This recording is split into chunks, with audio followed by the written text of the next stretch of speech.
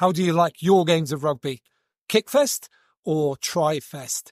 Well, we got one of each this weekend.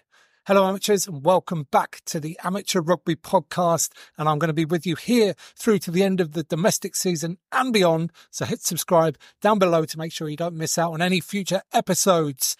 Now then, week 16 of the Premiership season, and as I said, we had a proper kickfest on Friday night with Bath versus Saracens, and then a real Tryfest predictably on the Saturday between Quins and Northampton.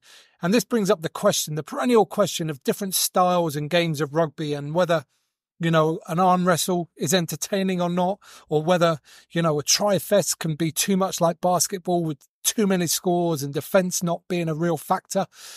So do you like those kind of games? One, the other, somewhere in between, a bit of both? For me, there's a place for all of this in rugby, and it's the fact that we have all of these different styles that makes it so intriguing. If one team wants to arm wrestle and the other doesn't, can they stop them doing that? Can they get free of the arm wrestle and play the way they want to play? And likewise, if you want to arm wrestle, can you stop that other team, really exploring the width of the pitch like they probably want to? As I said, I'm a fan of both. I think the game is richer because we have all of these different styles. Now, a few years back when Harlequins won the league title, I was delighted because they were the one team that was showing real ambition to play, and everybody else was kind of playing the same, so there wasn't that variation. The rugby was exciting, but that for me was secondary to the fact that we just had some variation in the tactics that were being employed. So, important point there, variation in the tactics. So, Friday night, Bath versus Saracens, there was a period, well, it happened throughout the game, but particularly in the first half where it was box kick, catch, ruck, box kick, catch, ruck, and the majority of the players were stood around on the pitch doing virtually nothing. Okay, so there's no variation in the tactics. Most of the players are not actually really involved in the game. And for me, you just knew what both teams were going to do during that phase of play. You knew that they were just trying to kick the ball down the other end and wait for a mistake. And that's where it gets boring for me. Kicking isn't boring. Boring kicking is boring. And to illustrate this point, there was a brilliant kick at the end of the first half when Farrell kicked for Sagan to score Saracen's second try, and it was off the cuff and it was perfectly executed, and it was a really thrilling piece of rugby. So, for me, like I said, all these tactics are valid, but it's when one tactic becomes so strong, and that's currently the box kick, that you know what teams are going to do. That's when it becomes boring. And I'm so passionate about this that I'm going to be making a video about it next week. So keep your eyes open for that one. Okay. Let's go through the games themselves, and I've already touched on Bath versus Saracens. This was your stereotypical arm wrestle. I was wondering with Saracens because they've played a decent amount of rugby recently, and whether, they haven't really flown, in terms of the smoothness of their attack. So I'm wondering whether they didn't trust their attack on this, or they just saw a weakness in the Bath wingers in particular in terms of turning and then kick returning, because I don't think they're the best at that. Muir, Cock and Singer, they're both really good ball carriers. They're not that great when you're turning and getting them to kick back to you. So I think maybe it was a bit of both with Sarries there. But Parton did score the opening try of the game from a bit of ingenuity. A Farrell chip kick through the middle, and Parton ended up scoring over on the left-hand side. And a Toji yellow card gave Bath a foothold in the game, but they were missing a lot of half chances here, Bath, in this game. In a game like this, when you're not going to get a lot, they had a 5-metre line out, they went for a trick play, it didn't work. There was a ball back inside to Cock and a Singer that he really should have taken. And then just a lot of their other play, they were either overrunning the ball or the pass was slightly behind. They were off the money in this game, for sure. And I also thought Bath might have the edge in the scrum in this game, but actually Christian Judge went really well against Benno Urbano. I wouldn't say he won the scrum battle, but Saracen's scrum was rock solid. And this resulted in 12-0 at half-time with the try that I described earlier, Farrell kicking for Sagan to score. Now, this is when the game changed. After half-time, there was a period when neither team could win a line-out, it seemed. And then the Bath subs started coming on. And it was here where Thomas du Toit started beating Riccioni in particular on that side of the scrum. That led to a line-out drive, a load more drives at the line. And Thomas du Toit, who just seems to find himself on that critical pick when the defence is weakest, and he bundled over for 5-12. Shortly afterwards, Jomo bumped Billy Vanapola, which is a rarity. You don't see Billy bumped off too often, and maybe just another sign that he's just withering away in this Saracens team at the moment. Sad to see. However, that led to a Bath line-out drive, and Cameron Redpath, fresh on the pitch, scored at the back of the maul. I think he was as surprised as anybody, and that made it 12-12. And at this period of the game, Bath were dominating. I mean, really dominating. The physicality of their bench was changing the game. They were managed to control possession and territory, and they were just doing everything right. However, reserve fly half Orlando Bailey then got an injury. Bath was 6-2 on the bench. This meant scrum half Schroeder went onto the wing.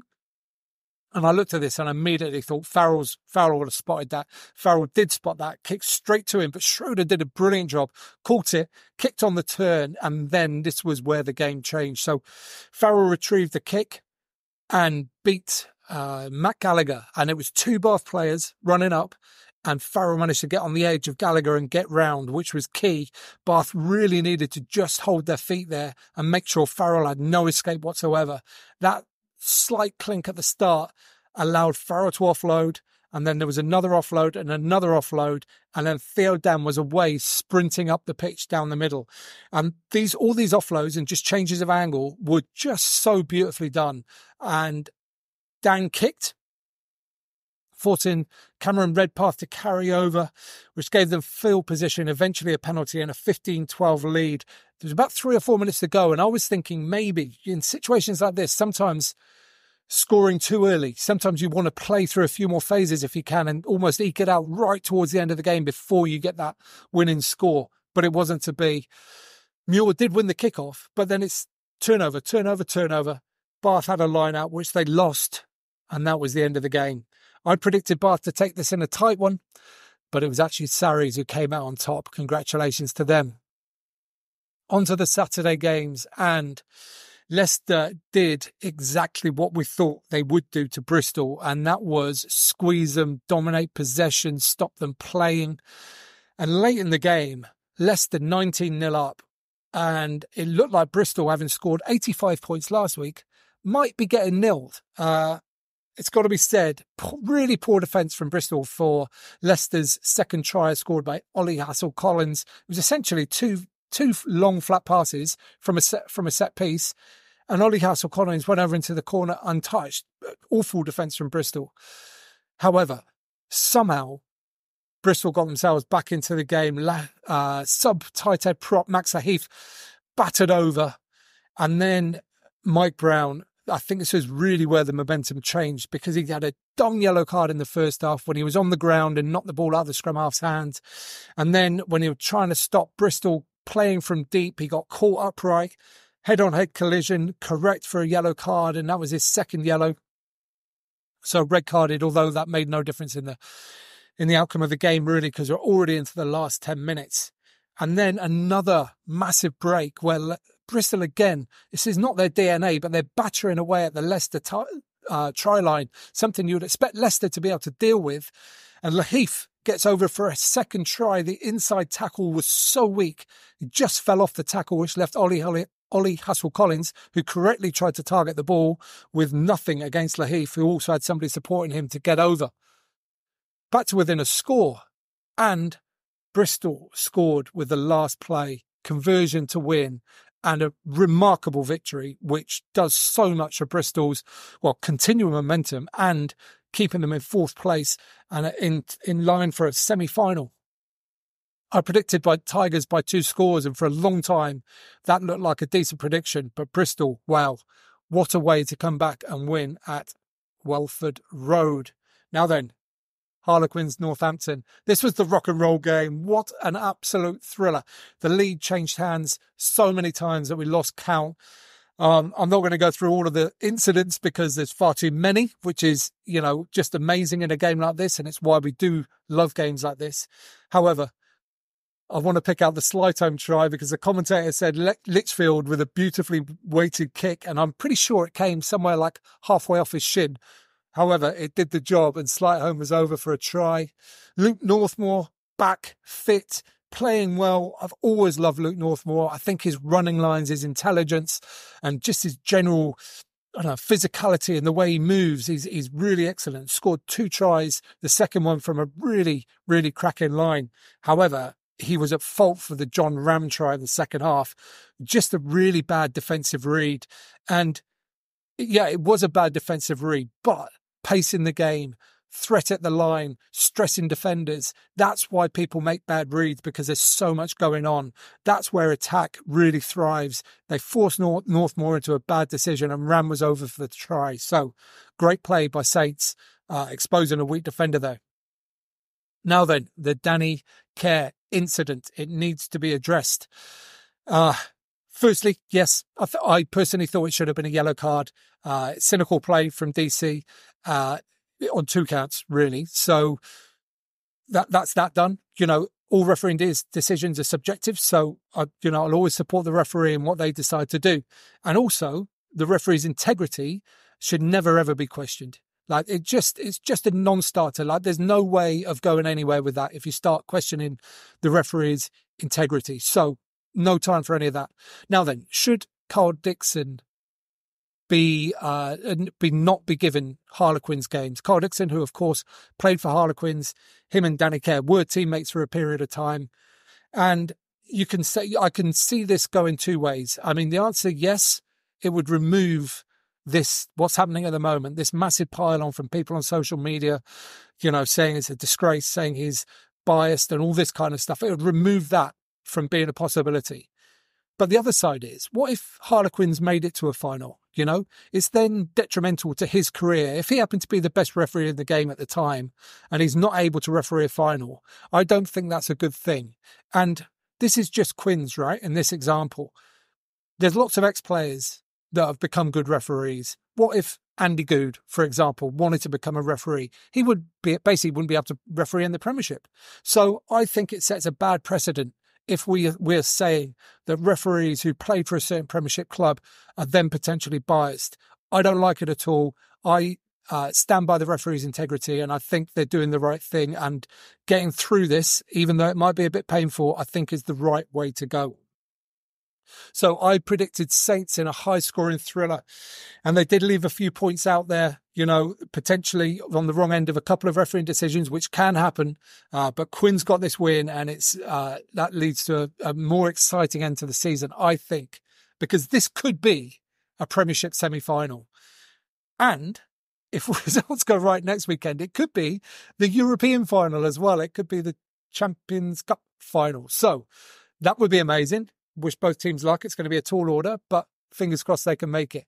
Now then, a couple of the games which have less likely to have any influence on the season. Gloucester versus Exeter. Chiefs basically just turned up and were more physical than Gloucester. They were more accurate as well, to be fair. Gloucester played a few little loop plays and stuff, and the pullback passes, they were just missing. They were missing by not even close as well. There were a few that just went straight to ground. So Gloucester, they weren't massively away from it, but it's enough in a game like this that they were comfortably beaten.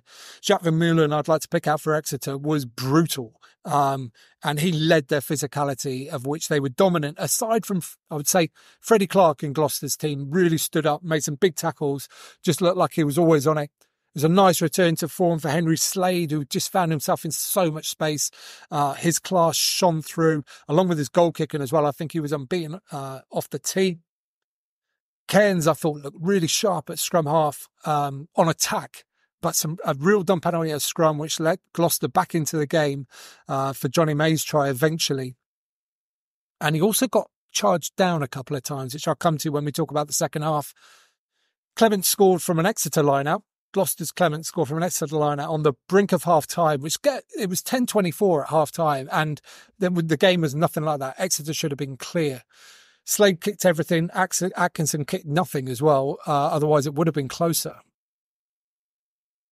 Now then, interesting tactical thing for Exeter. They weren't taking tap penalties for a period of time. 5-metre taps. They went for a line out from one, from which Feo Waboso eventually scored the bonus point try. They took a scrum from another one. That's not very Chiefsy. They normally tap and go from all of those. So that was quite interesting. And just as Rob Baxter was saying at 31:10, we're not clear yet. Arthur Clark, the huge Gloucester second row, charged down Cairns for the second time, galloped through and scored. And it wasn't game on, but the scoreline was way closer again than it should have been. Shortly after that, there was probably my favourite moment in the game, where it was a ruck where Cairns was looking to box kick his way clear again. And I think it was Jamal Ford Robinson. You can hear it on the ref mic. I'm pretty sure it was him. And he just shouted out, "He's coming again, little fella," as Clark was there ready to charge down. I think he got a deflection on it, but didn't charge it. Fumula went over for the last try, and it was 13-78 to Exeter. I suggested they have to win, and I think they will. And that really was the difference, because they were just much more up for this game. Final game of the weekend, Newcastle 10th and dead versus Sale in 6th, and still a lot to play for. And I've only seen the highlights, but this looked like a really tight physical game, which I think Newcastle played a very decent part of. I think they had a lot of territory and possession for long periods, but Sale were just more clinical and then eventually overpowered Newcastle. But it was 14-all halfway through the second half before Sale came good. I said they'll be too good, but they'll make hard work of it. And it's kind of how it went. So that's week 16 in the books. Still 6 teams can make the semi-finals. 7 probably. Leicester, I think, are officially out now. They can't get to the minimum total that will be achieved. Exeter, down there in 7th, will need a lot to go their way, I think, to qualify and get a semi-final place. It's still possible, and they played well today in large portions, so it's still possible for them. But then 6th through 2nd is really tight, really very tight. And really could go anyway. Saints are still clear at the top, but it's closer now. They're still favourites to get a home semi-final. But it's an exciting end of the season. A week off Premiership action next week as the European semi-finals, are played out. And then we'll be back at it through to a Premiership conclusion. I'm going to be with you for those semi-finals, the European stuff next week, by the way, so look out for that. But what did you think of this weekend's games? Which players did you think stood out that maybe I didn't mention? What were the key moments? You know, if you've got an opinion, a respectful opinion about the Danny Care, Karl Dickson event, then I'd love to hear it down below. Do you agree with my thoughts on that? I'd love to know. If you don't, it's all a good discussion, positive discussion. While you're down there in the comments, give this video a thumbs up if you don't mind. It helps other people find it, and you can subscribe there. You can watch that one next, and do not forget to get out and play.